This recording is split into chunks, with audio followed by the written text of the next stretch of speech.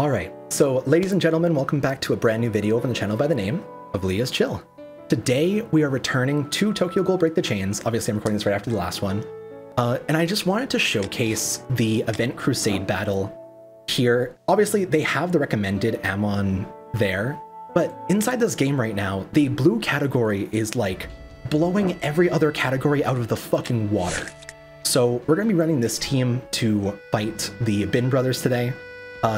You pretty much need to have over 25 or 250,000 CP, and the same person, or the person you're fighting with on your team, will have to have the same, so above that amount, to be able to go first, because they'll one-shot you if you don't go first. And I'm keeping Noro so I can break AoE, even though he's not going to do too much damage inside this. So let's go ahead and get someone in here. Okay.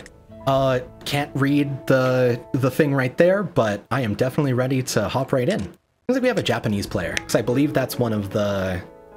I don't know if it's kanji. I'm pretty sure it's a kanji I've seen before. I want to translate it while we're doing this. If he does a card in the top left, I'm just going to immediately screenshot it. Okay, let's see if I have an Uta card first. Because I obviously want to indicate to him so I'm a good partner. I do have an Uta card.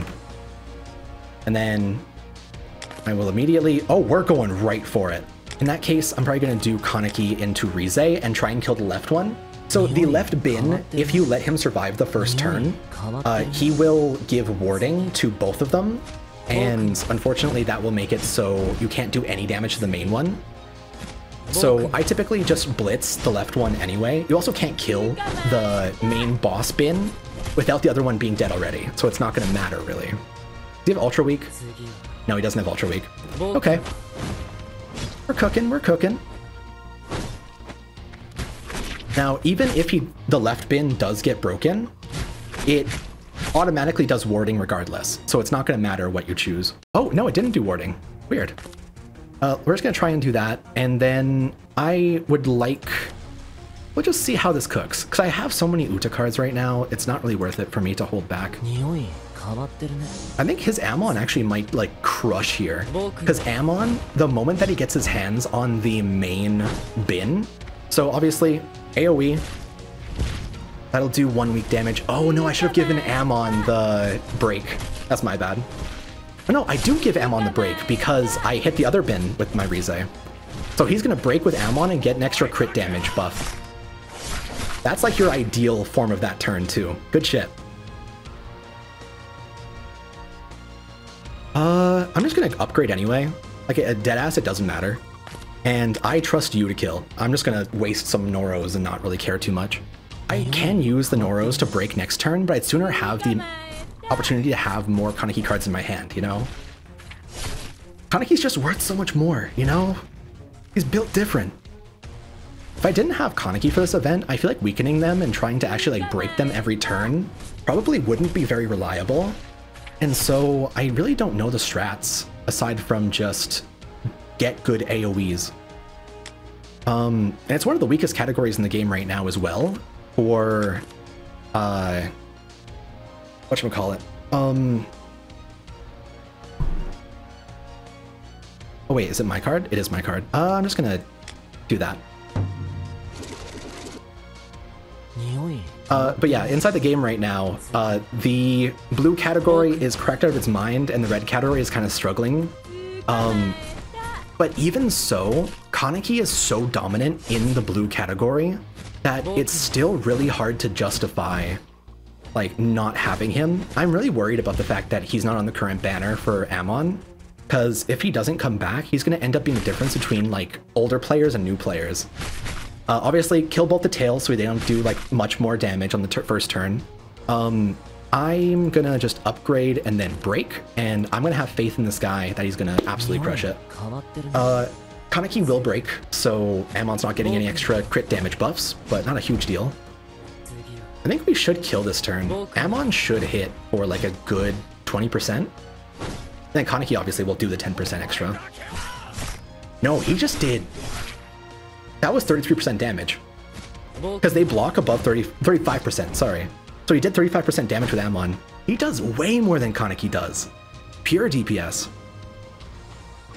Okay, I'm gonna do that. I'm gonna move this over.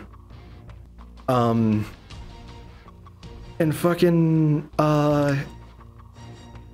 just scream at the top of my lungs. I'm just gonna pop the Kaneki so it breaks the. I want to break like the main Bin brothers. So we're just gonna have faith in that, and that he's gonna kill the tails. Nope, got blocked. Damn. No, he chose. I chose the Bins too. Please tell me you chose the tails. If he didn't, my Uta probably dies this turn. Wow, never mind. That lessens our drops, but I'm definitely still fine with that. Good job to that guy. I should have checked his name. Here, I'll have the meaning of his name on screen right now if I remember. Okay, we're gonna do 2 more of these. Obviously, like, the strats are pretty generic in terms of what you're planning around, and so it's not the hardest thing in the world. Honestly, what I've been doing for most of these, so obviously my friends list is kind of stacked with people that are like really invested in the game so far, because we're just kind of community here. I've been inviting Nub regardless, because Nub's like crazy ass Kaneki one-shots anyway. So we're gonna do one more where it's an AI based one. And then we'll just try out another one after this with another stranger. But honestly, this boss, compared to a lot of the Crusades right now, even the highest difficulty is a lot easier. So I feel like they might have just kind of balanced this one a little bit less because no one was playing the Noro raid last time. Like, people just didn't have the faith in themselves to beat it. I was the same way. I was only doing up to normal and then kind of stopped doing it halfway through. That was an excellent turn. And I think I'm actually going to do double Noro, because it should stun regardless with 2 AoEs. No, it's not going to stun him. So he's going to get warding off. Damn. No, it stuns. It does the 4 weakness damage I need to do. So that's all good. I'll have the Kaneki cards and Rise cards for next turn. Yeah, we're cruising. Okay, yeah, that's not a bad turn.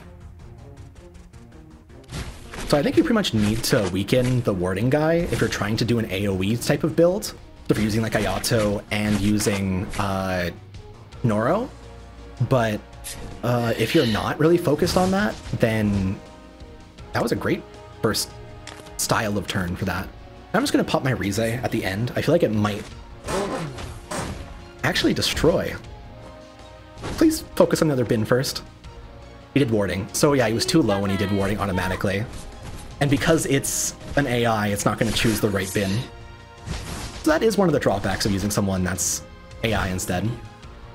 Regardless, this guy should die from these Rises. Yeah, I'll probably hit for 300k here, so it should kill, right? Oh, no, I didn't even hit that high. I got like bad crits on that, if that makes sense. Yeah, I'm just gonna pop the AoE, wow, this hand sucks ass. I think I get ready for the 3-star Uta next turn. Being able to upgrade my Kaneki. Near death state also make sure that he doesn't die. He'll always stay on 1 HP. So you have to kill his brother to be able to kill him. Not a big deal, obviously. It's like nothing, but... Alright. I feel like in this scenario, I probably just do my upgrade immediately. And then... I do feel like I probably Rise that and then Kaneki this, just to make sure they're dead. His ultimate will one-shot one of the tails automatically, but I don't know if he'll confirm, like, it's not confirmed he'll attack it. So that kills, cool. And will Kaneki kill? Yeah, he's hitting for the same, no, I didn't, barely missed it. That's the difference between my Kaneki being fully built and not. Oh, that sucks. Here, I'm just gonna mash ult. Because my ult is fully charged behind me, obviously. I'm just gonna pop it. Wait, does that kill? Oh my god, Ayato kills with his, like, passive. Yeah, we'll just do that. Use my ults. We'll do Noro, and then just use the Kaneki, because it'll do plenty anyway. I have another Uta in my hand, so we are golden. That's the break. This should be an ultra-weak, crazy-ass damage amount. Yeah, Jesus. He hit for about 40k more than me. And not, like, giant of a difference. We're just gonna pop Noro immediately to also focus on the tail, and then pop Rizes and see if we end up destroying. I'm a bit worried that he just immediately locked on to the main bins and is going to kill them, but it seems like he didn't. I'll take that. The tails are broken. Good stuff. I actually haven't seen what this third phase's tails do, because they've never survived. I don't think they'll survive this time either. Bachoom! And you're broken. Because it does exactly 3 weak damage. Good stuff. And this turn, they should just get... Oh no, it actually didn't stun them for the turn. You probably just get like an extra debuff then. I kind of want to check that. Ow, ow! Alright, since I'm not too worried about, like, Nub being worried about how long I'm taking, I'm just going to check it now. They gain momentum and boost their stats when they weaken. Remove 1 momentum instead of stunning you. Okay. And that is like an inherent buff for themselves. So honestly, like, breaking them just decreases the damage they do. You can't do more than 30% of their max HP in terms of damage on a turn. They get 5 momentum as the battle starts, and every turn that it ends, they do less and less. Same thing. After it starts, all allies attack increase by 200%. Interesting. Momentum, comparative state. If you have no momentum, you will do nothing. Increases your damage taken, but reduces your damage dealt. Okay, so they seem to have passives that are synergizing with beating them with extreme levels of weak, which they're not getting to because of how built these characters are at this point. It does seem like they could have made this, like, a decent bit harder and not been too bad, but the trouble is, how much will that affect the power you need to be at to beat it? Because I feel like they can make this harder with different mechanics and still keep it at an Abyss level at roughly around 500k, 250k per person in a co-op setting. But very interesting. I think the momentum thing is probably going to end up being like a crazy ass future amplification build, but we don't really have any of those examples inside the game right now. Here, let's see if we can get one in. Okay, we are back and we have a fellow here. I'm actually just going to go ahead and translate this while we're going. I'm just curious, honestly. It's actually so nice. So since I used to play the JP versions of a lot of games, it was a major pain in the ass to translate things at all via images. Here, I'm just gonna do my turn first. I have a card. Boop. Oh, well, I guess we have a 3-star. This is gonna hurt him very bad. Wahoo. But I used to have to use like Yandex Translate to be able to translate any of the Japanese in images, because it wasn't available via Google. But these days, you can actually toss it right into Google, and it will translate like Orange Bird, as interesting as that may be of a name. Alrighty. Obviously, we smacked the other bin. He healed half of that, but should be all good. Retaliate's always nice. Do I upgrade this turn? I feel like we already have the buffs. I don't really care that much. I have a fully decked out hand right now.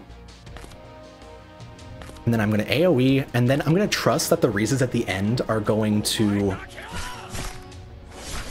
hit the main bin, because he's going to die from just this hit, right? Okay, cool. I should have done the Noro one first, because Blood Piercer increases the damage they take, and they seem to cleanse it every turn. It's okay, not a massive deal. He's broken this turn anyway.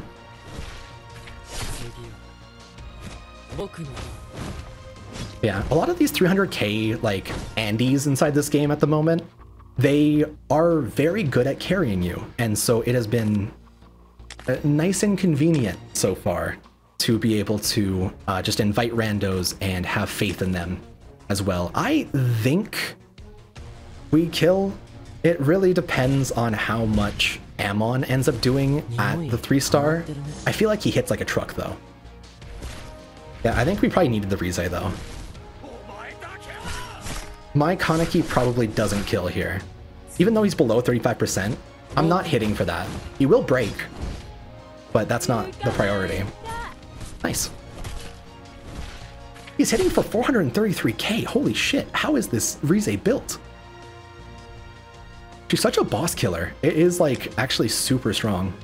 Do I upgrade? No, I probably just do what I gotta do. You know? I'm just gonna do double Kaneki, make sure I hit both of the tentacles. Next turn I upgrade and we are good. He probably hits other tail? Nice. Yeah, I like people who actually prioritize the extra segments because you get extra drops off of every one you get as well. It is worth it. I do wish I would have used Kaneki cards on the main guy, but we can take these hits. Uta will take increased damage though, so I wonder if he'll die. There's like a low chance they might single target him and kill him. Okay, we're good. I'm just gonna pop my Uta and dead ass, like we flex, flex, flex. We're good. This is actually the perfect turn as well, because that's 1 weak damage. Oh no, +3 on Kaneki, right. So Amon's not gonna get his buff, it's fine. That's kind of what I'm always keeping in the back of my mind, like what characters will gain extra advantages off of getting the break, because that seems like it's going to be a significant part of this game. Damn. You'd be hitting like a truck though. Probably ult that. I just gonna AoE, and then I don't have the Uta card, so we're just gonna rock on with it. Can I use my Rize? Because I only used 2 cards so far. Can I use my Rize? I couldn't use my 3-star Rize. Okay, that was rather weird. My Noro's not going to kill the tails. His Rize is definitely going to do it though. Oh, why couldn't I use my 3?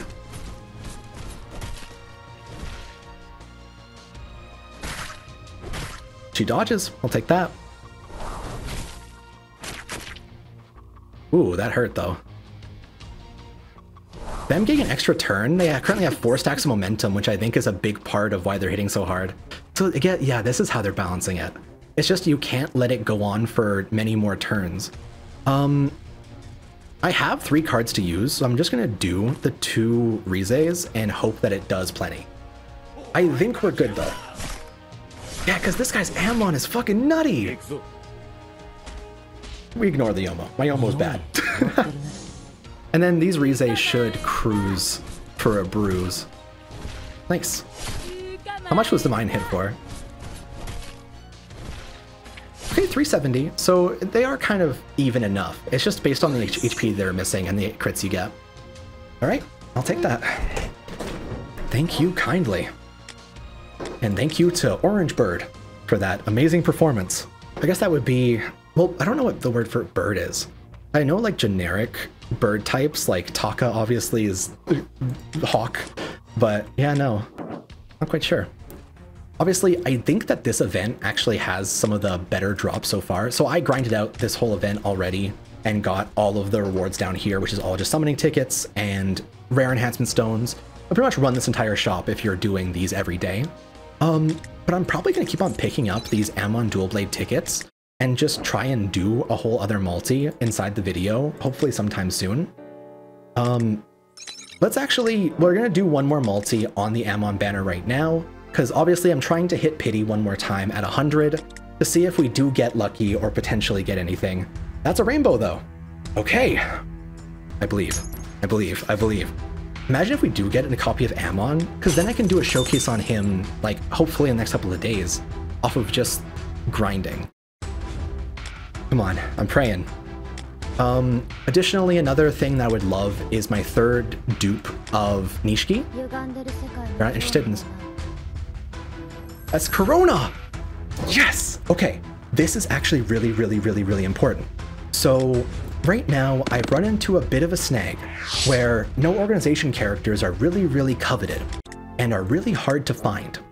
And so currently in my assignments category, I haven't been able to do this dispatch here whatsoever because I didn't have 5 no organization characters to put into it. But now I have Tsukiyama, I have both of the versions, they have to be UR obviously, I have both the versions of the sisters and Uta, so I just need to level her up and then I'll be able to actually do this and move on.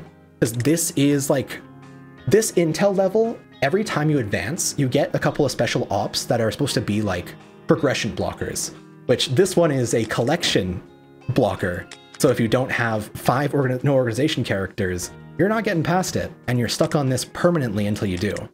So definitely gonna work on that today. Excellent, that was such a win. Hell yeah.